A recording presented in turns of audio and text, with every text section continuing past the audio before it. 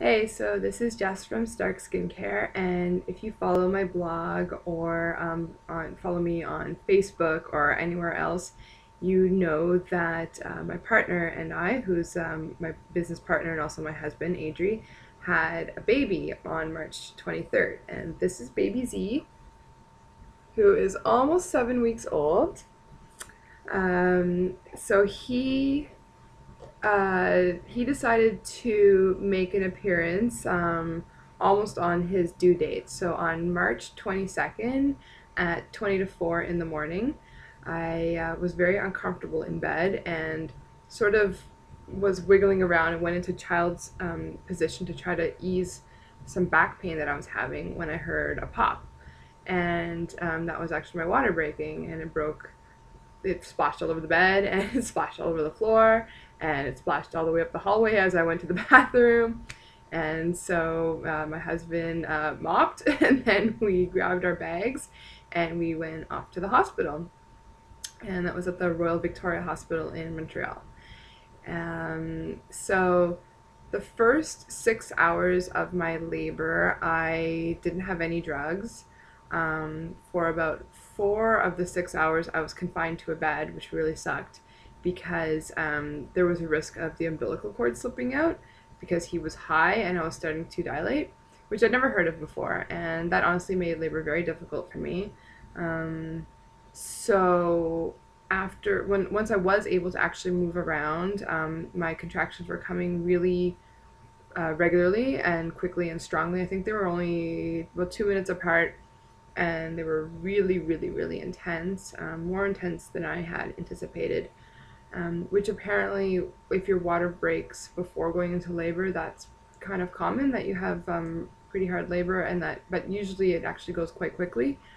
So I thought that my labor wasn't going to be very long. This is my first baby though, so that wasn't really the case. So after the 4 hours and I was able to move around, uh, I was actually crawling around on the ground, vomiting and looking for things to punch. Adri says that I was essentially a feral animal and I was scaring the staff.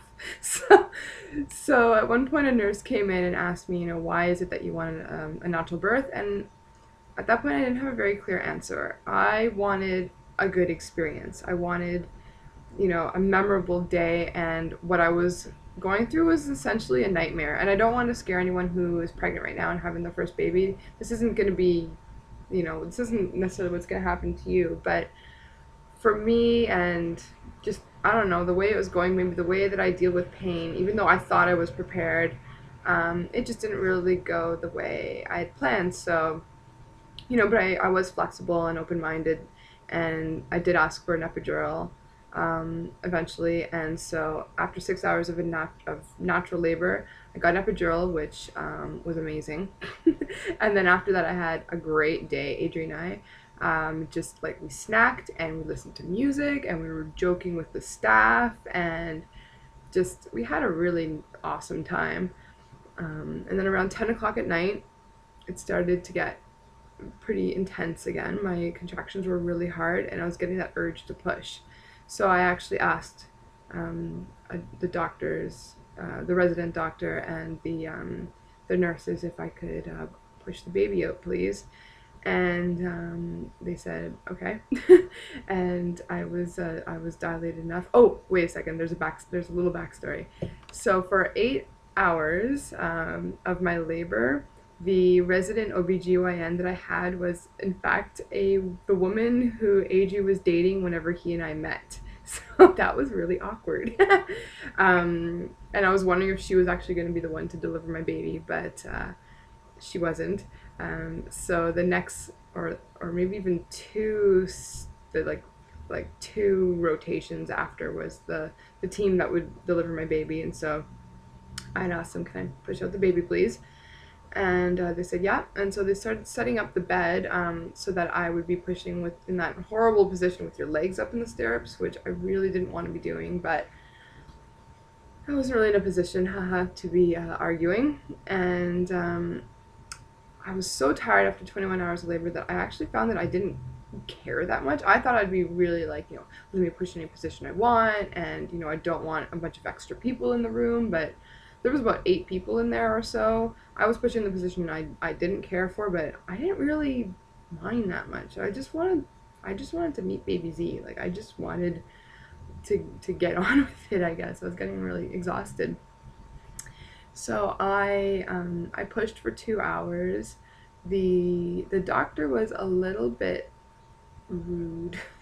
Like after every time I'd push, he'd always tell me that I'd have to try harder. Like basically, like I was being like, what do you think? Like I'm not trying hard. Like I'm just, like I was trying really hard. Anyways, so I pushed for 2 hours, and it was kind of cool. I got to watch the first time his head appeared with the mirror, and it was really amazing just also hearing Adri's level of excitement every time that we could see a little patch of hair coming out, and yeah, it was amazing. But the problem was that he was high up, and so the doctor had to also like push on my belly sometimes and like to try to help him come down and out. And they were telling me that I needed an episiotomy and possibly vacuum extraction, and I refused both. And at one point where they were like, I think the doctor was kind of waiting for me to give up because I was just like beyond exhausted, and I really wanted to avoid a C-section just because that's the way I was born, and I mean there's nothing wrong with that. I think I turned out more or less okay, but that's just not what I wanted. I wanted to deliver vaginally, and so I literally just looked at the doctor and said, "Fuck it, he's coming out now." I pushed out the baby. So maybe not the most romantic, birth, but he came out, and I did tear as the doctor had promised. And I think he was actually kind of excited because I tore in 4 different places, and so everyone, all the resident doctors, and all the students and everyone, pretty much got to take a shot at stitching me up. So I didn't. Like I said, I didn't care. I could have been in an auditorium full of people. I would not have cared.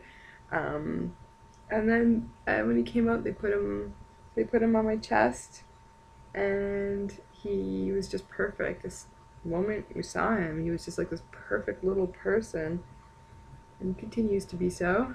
As you can see, he's a cute one. He's a good boy. He's a good baby. Likes to eat very much. So he was born at 8 pounds 1 ounce, 12:36 a.m. on March 23rd, 2013. He's actually the exact same weight that I was when I was born. And he's now about 11 or 12 pounds, and he's a long baby. He's 20.9 inches, or he was 53 centimeters. And, got on his APGAR score, he was 9 and 9, so A plus baby. And yeah, he's totally changed our lives and made it exciting, and we just love wearing him everywhere. We're big baby wearers, and he's breastfed, and he's a good kid. We'll keep him.